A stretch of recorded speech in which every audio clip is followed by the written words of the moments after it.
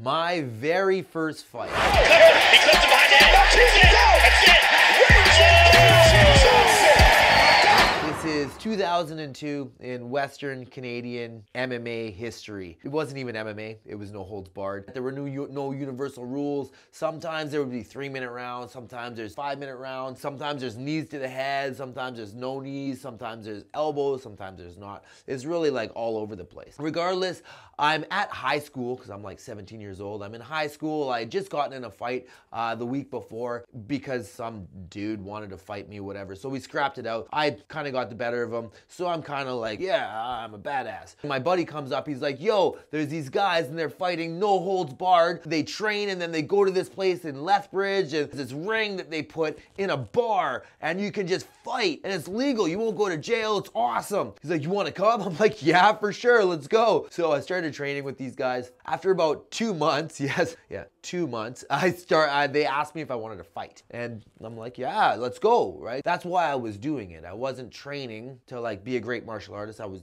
just training to fight and not go to jail. So they offered me this fight and I'm like, sure, let's do it. The card is Lethbridge Roadhouse Rumble. Now, the Rumble is actually still to this day operating. And Lee Mean, one of the godfathers of MMA, is running it. He's also fighting still at like 52, which is nuts because I've retired and he's still fighting. Kind of crazy. Regardless. So we go to Lethbridge. I'm with this crazy friend that I used to have, not friends anymore. He's fighting too. He's on the card. So we're like kind of best friends and we go to high school together, same high school, and we go on this fight trip to Lethbridge. We all show up at the weigh-in. Nobody cuts weight. We didn't know what weight cutting was. We didn't really realize it was a thing. Nobody cut weight. Not even our opponents. No one cut weight. We just showed up and jumped on the scale and then Lee like matched us up. Like, you're gonna fight this guy, you're gonna fight this guy. So I found out who I was fighting at the weigh-in. My coach, Bill Mahood, also had a fight. He was fighting Nick Ring, which if you guys know who Nick the Scorpion Ring is, that's a pretty epic battle for 2002 Western Canada. Bill Mahood, Nick Ring. Sick fight. Anyways, they tell me that I'm gonna fight this guy named Eric Harvey. Now, Eric Harvey is about 32 years old. I'm 17. I'm in grade 12. But when I see the dude, he's kind of skinny fat and like balding. So I'm like, yeah, I could take this guy. Let's go. James gets matched up with this other dude, this wrestler guy, Chris Hansen. No, Chris Aid. Yeah, Chris Aid. He got matched up with Chris Aid. So me and my buddy, we're gonna go and fight these two dudes. I'm up first and I'm like just in the back room. I'm not warming up. We didn't really warm up. Like I said, we didn't know anything. So like Bill Mahood would be like, yeah, this is our warm up.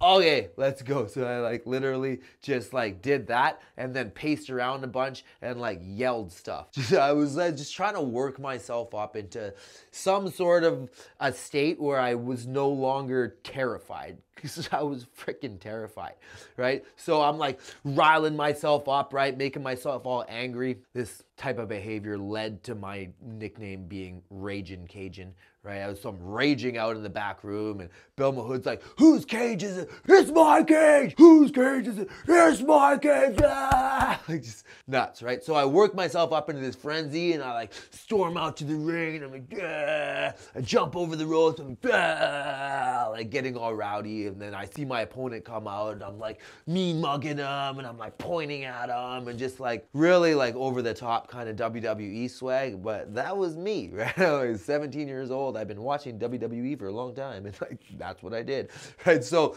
anyways, fight starts, right? We're looking at each other, fight starts, bell rings. Now, I didn't have much strategy.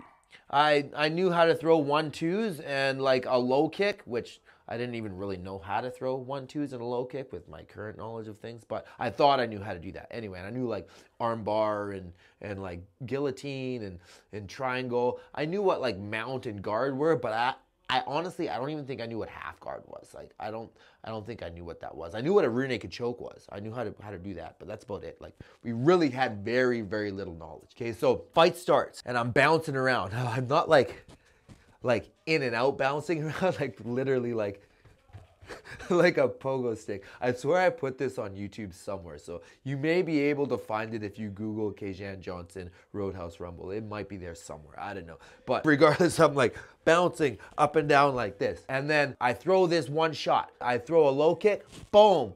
and then I throw a right hand after. Bang! And it actually landed. I didn't know anything, but I had kind of created this movement a long time ago in a street fight. We made a video about it. So I go back and I throw this low kick and I hit him with the right hand. And homie just drops.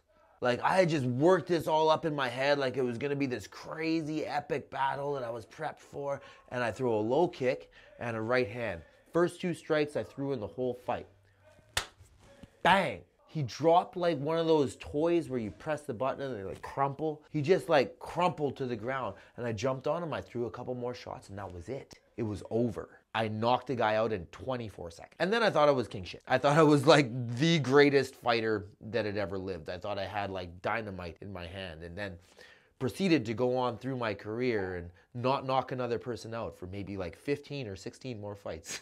So I then had to actually figure out how to fight. But I knocked this guy out, and then it's a free-for-all. Now, unfortunately, I'm still 17, so I'm not allowed to like stay in the bar and actually party. But me and my crazy friend James, we go back to the hotel and we start wilding out. So I don't know if you guys remember Jackass, but like we were obsessed with Jackass, and we kind of tried to be Jackass. So we had bought like animal print male thongs just for this specific occasion. I know that sounds kind of weird, but whatever, we're weird, right? So we like go back to the hotel, put on these thongs, run through the whole hotel in our thongs, and like get up on the like front desk and are like dancing on it, like well, the woman at the front desk is like just mortified, like what the hell are these psychos doing? And then we go back to the room, we like put on regular clothes again, and we're like drinking and wrestling, and we end up getting kicked out of the hotel at like 3 o'clock in the morning in Lethbridge, where it's like minus 30 at 3 o'clock in the morning, and we have nowhere to go. Now I'm 17, so like my dad drove me to Lethbridge. So I gotta wait until they wake up. I'm not gonna just go knock on their door at like 3 o'clock in the morning, like, we got kicked out. So I'm like sitting, me and James are sitting in Humpty's, drinking coffee, trying not to pass out, because they'll kick us out. And if they kick us out of Humpty's, like we're like stranded in Lethbridge at 3 in the morning. It was not a good time. It was not a good time, but it was also at the same time like a really, really epic good time. And then fight's over, night goes by. Eventually we end up going to my dad's hotel and like letting us in, and then we drive back to Prince George, and we go back to school. And now I wasn't the toughest guy in the school by any means. I was like kind of small and skinny. People knew I was kind of scrappy because I would fight, but they weren't scared of me. So they didn't think I was gonna win this fight to begin with. And James was like the tough guy of the school, probably because he was like 21 and still in high school, which is a little strange. But even as a 21-year-old, he had a pretty good reputation in the town of being like a tough guy. He was fighting for a long time. I had heard about the guy for a long time ever before I met him. So regardless, they thought he was gonna win for sure. He's James Hansen, he's gonna win, and I'm gonna lose, because like, who's this kitchen kid, right? Skinny black kid with dreads. That kind of flipped on its head though, because I knocked the guy out in 24 seconds, and then James loses a decision to this wrestler kid, Chris A. So we go back to school, and the reaction to how I had done in this fight was something I had never experienced. If I wasn't already like hooked on fighting after knocking this guy out in 24 seconds, the reaction that I got from everyone in the school on coming back victorious when James had just lost, like, it was like my status level went from like a medium mid-grade level to like, boom, elite level status, which didn't last very long. But it was incredibly amazing for me and my 17-year-old self. So that really anchored it in, like, you're just gonna do this now. So my parents are trying to get me to go to university and everything. I didn't. I had just fought my entire life. And now I'm here like 20 years later, and I've got these young guys that I'm coming up, and they're having their first fights, and it's really cool to see the development of the sport and the development of myself, right? And how different I am now because of the path that I've taken. The path less traveled, but some of the best paths in life are the least traveled. So if you are looking to fight, if you think that it's a possibility for your life, and everybody says that you can't do it, they don't know shit. You can do it. You want to do it? come down to Tristar Gym West Coast, 7759 Edmond Street, Burnaby, BC. I'll see you there.